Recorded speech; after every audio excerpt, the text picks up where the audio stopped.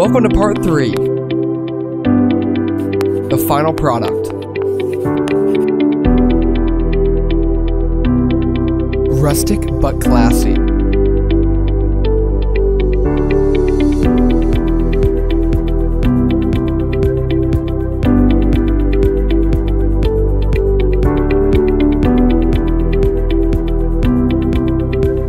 Compact and historic.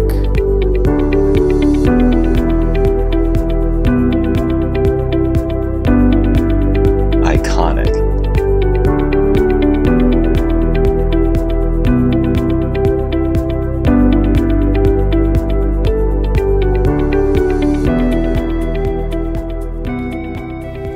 To finish up my design, I just ended up epoxying the two ends to the level so that it covered up the end grain and also added a little bit of elevation to provide a little bit of airflow just in case it does get hot on the bottom of the PCB. I'm really happy at how it turned out, and it's awesome how this glows blue with the blue LEDs.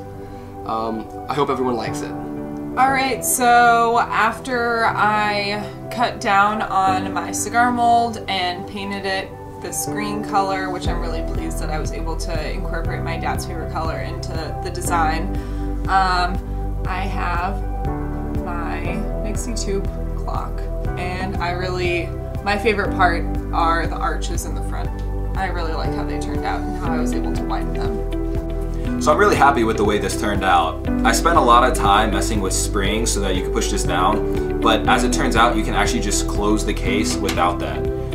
The result of this is that the false floor is a little too low, but I could always fix that in the future. Overall though, I'm really happy with the way it turned out. You may have noticed that all of our designs use the CNC router. While it wasn't required, it's very useful and time-saving to use the CNC router.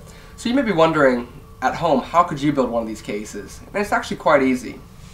At the end of our antiquing journey, I insisted that we drop by this Chinese antique store. And what we found there were these stands that are actually hollow on the inside and fairly thin between the top and the bottom, which means that it's very easy to drill through.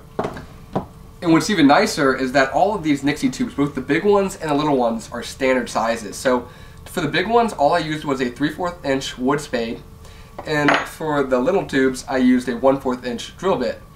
And the I/O was a little bit less professional, so what I did is I took the drill and I just wiggled it back and forth as it was spinning, and it turned out quite nice.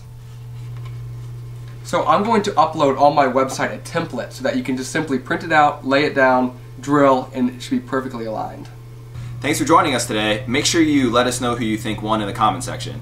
And also check out my website for schematics and more details about this project.